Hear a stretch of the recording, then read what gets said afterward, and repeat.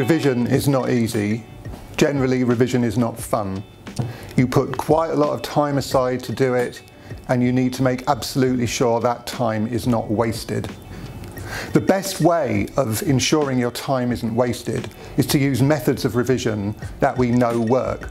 And I'm not talking about just looking at one piece of research. I'm talking about large summaries of all recent research. And we're going to use the insights from those studies to guide you in really practical ways into methods of revision that are going to work. I'm going to make just 3 suggestions about revision. One is about how you go about organising revision. One is about how you actually do the revision, and the final one is about how you find out how you're getting on and you identify the gaps in your knowledge. Let's start with your overall approach to revision. Should you learn a topic in one sustained long session, or should you break that topic up into chunks, do it in shorter sessions and keep going back to them? Professor Dunlosky's meta-study has a very clear conclusion. Where experiments are done, where one group learns things in one long effort and others do it in shorter bursts, the second group, the one who did it in shorter bursts, learn more every time. So, what's the message for you? The message is, if you've got a topic to learn and you've got a day to revise, break that topic up with maybe other subjects or other topics and keep going back to it. Maybe at the beginning of the day and the end of the day, or one day and then back the next day.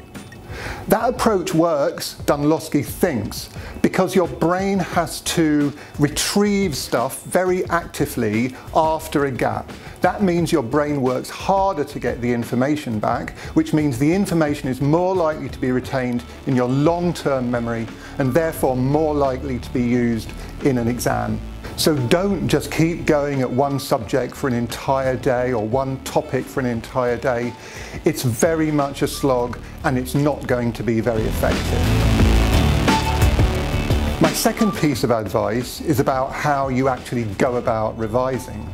And this is based on a meta-study by Marzano.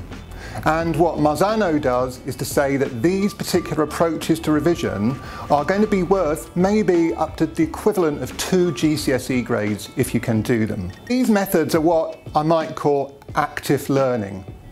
That means they are not rereading, they are not highlighting, because those methods don't really involve you actively in learning things. Active learning types of revision would include making flashcards, creating mind maps, making tables maybe of advantages and disadvantages or causes and effects, and maybe if you're revising English, a character analysis.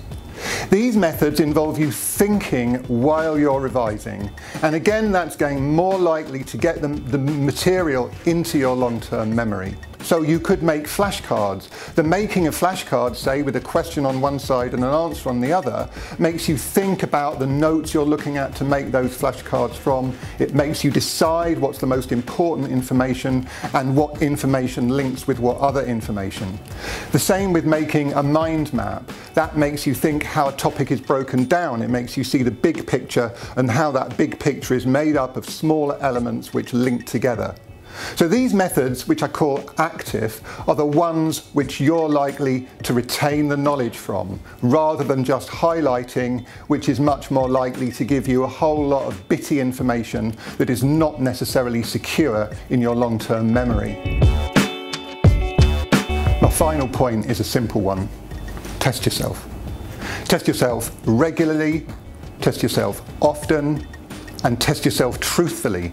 That is, make sure you don't look up answers as you're going along and kid yourself that you know something when you don't. That's because you really do want to find out what you know and what you don't know. And once you've done that, then you can focus more on the things you don't know and in that way fill in gaps in your knowledge. Now, it's not just me saying this. Over 100 experimental pieces of research over 10 years have reached exactly this conclusion. So testing must be a part of everybody's revision. It seems to work whatever method of testing you use, even the method of testing isn't exactly the same as the way exam questions are put. So it could be multi-choice questions, it could be just looking at question and answer flashcards. It really doesn't matter. It's the act of testing that is really important. So why is testing so effective? It seems there are two reasons for this. The first one is that when you're asking yourself questions in your memory tries to find the answers to that. In retrieving the answer, it also finds related information, which means that your mind begins to link information together. So therefore, you begin to put a subject together, not just the information you're looking for.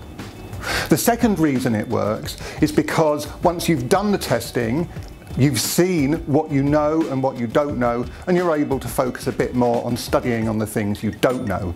So those are the two reasons why testing works and why testing should be a part of pretty much every revision regime.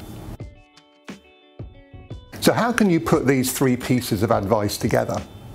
Well, let's imagine you have an important topic to learn. Let's say you organise 5 half-hour sessions for this over a period of a week maybe. So you're leaving gaps between the sessions. In the first session you make notes on the topic, maybe from your textbook, maybe from your class notes. In the second session you make flashcards based on your notes. In the third session you can test yourself using those flashcards, begin to find what you do and don't know. That means in the fourth session you can actually practice an exam question or a past question, a practice question of some sort, look at the mark scheme, they're on exam board websites, and sort of mark yourself. That means the fifth session is then available for you to identify what you do, what you don't know, fill in those gaps and be in a good position to move forward. But of course what you must remember is those 5 sessions aren't the end of revising that topic. The idea of spaced repetition is that you have to go back to it at some point and check it again. But that gives you a rough idea of 3 methods that we know work through research. Now, I wish you all the best of luck in your revision, but if you use those methods, it's not going to be a matter of luck.